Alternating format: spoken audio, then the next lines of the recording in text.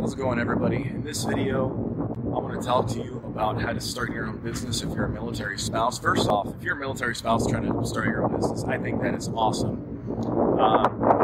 We need more business owners, and we need more business. All of those small military towns, whichever one you're in, they all need business as well. And so that's great that you want to do this and generate some extra income.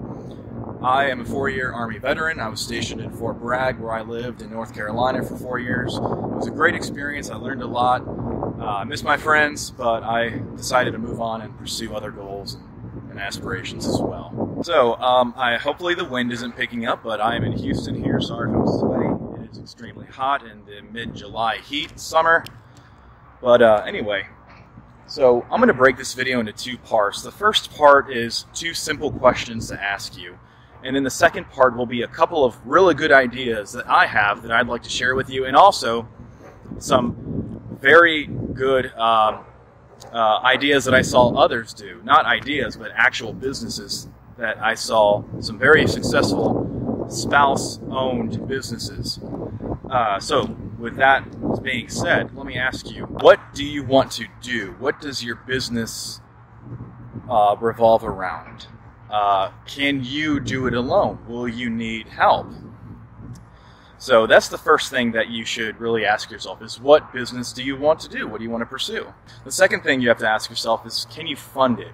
Will you need funding? Will you need to finance it? And this greatly limits as well whether you'll be able to fund it yourself or not. This takes a lot of things out of the equation, which is good. You want to narrow it down to a nice, happy, successful business that you can run and start on your own. Okay, so you decide to start your own business. Now, I'm going to share with you 4 really good business ideas that are service-based. They're service-based and product-based. Product-based, unless you can make it on demand, I wouldn't go for it, because if you have to have any kind of inventory, that normally comes with a high startup cost, and that's always what you want to avoid. Remember, the best thing for an entrepreneur is, if you don't need something, don't get it. If you don't need to buy some program, software, or maybe hardware, or whatever you need to start your own business, don't get it. Now the 4 different business ideas that I have, and that I think any spouse could really capitalize on because there's so much volume and so much inventory, is, well, let me ask you in a question.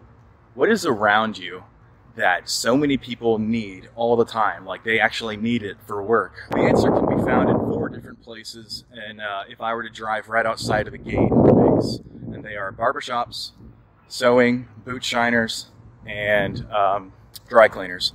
Those 4 things can be capitalized on so hard, because a lot of those people that own those businesses right side of the gate, they don't do any marketing, they don't do any sales, they don't do any discounts, they don't do any coupons, any advertising. They certainly don't know Facebook ads or anything like that.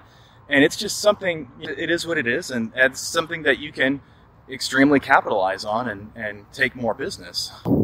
Okay, I'm going to stay under the shade for a second.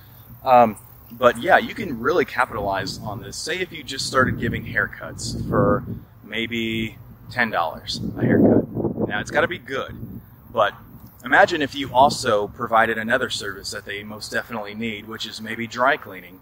Well, say you said to the customer, I'll give you both of these services for 15% off if you do both of my services. These are marketing tactics that you would have to learn, and you can easily learn them. There's bulk discounts, like, hey, if you get a haircut with me and I dry clean your clothes and I sew on whatever you need, I'll give you 15% discount. If you that's a bulk that's a bulk discount tactic. You could try a referral tactic. If you come to me through somebody else who I've given business to, I'll give you 15% off.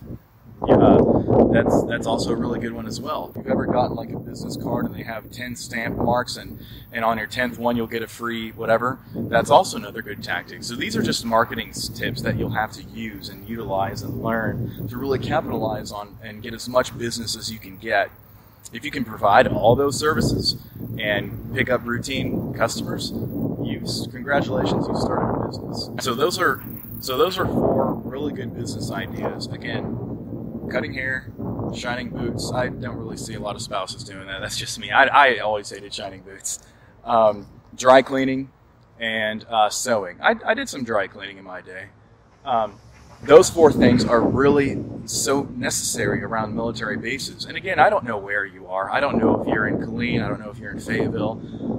I don't know if you're in Leesville, whatever town is right next to your base. I don't know where you are, but I do know that if you are in any of those towns right next to a military base, I know that there are a lot of guys around you that need all 4 of those services done routinely. And you can really capitalize on that because there's so much inventory. There's a lot of volume to be dealt with. So those are really good service-based businesses. And when you get so busy, maybe you're working all day Saturday, you could even refer it out and hire an employee, and you could work out a split, like maybe she gets 75%, you get 25%, whatever. Now you can get that time back to pick up more sales. So that's also another great thing to capitalize on. The one product-based that I did see, and I did see this for a fact, she made good money doing this, was she made custom bars of soap, handcrafted bars of soap and body washes. See, she used this one tactic. Again, this is another great sales and marketing strategy. She noticed there were a lot of retired people around the city. They retired from the military, and the spouse is bored, and she just scans Facebook all day, and she comes across these things on her page, these handcrafted bars of soap on her page, and a lot of them just went crazy over them. She used this one very simple trick, and that is buy and sell trade Facebook groups. Whatever city that you're in, buy, sell, trade Fayetteville, buy, sell, trade Fort Bragg, buy, sell, trade Killeen, buy, sell, trade Fort Hood. These are extremely underutilized and underestimated. There are a lot of people, tons of people, bored, scanning those all day, every day, all day long. So that's a really underestimated thing to really capitalize on and get a lot of business from that as well. So it's just the more you do, the more you'll find out what works. Maybe what works here won't work there, but the more that you try, the more likely you are for something to stick. And that goes with everything in general. That went for me when I was selling my coffee, my online coffee store that I researched.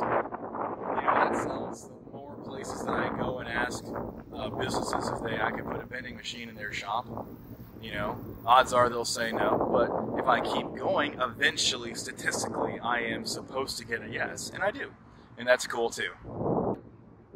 So, anyways, guys, that's all I got for now.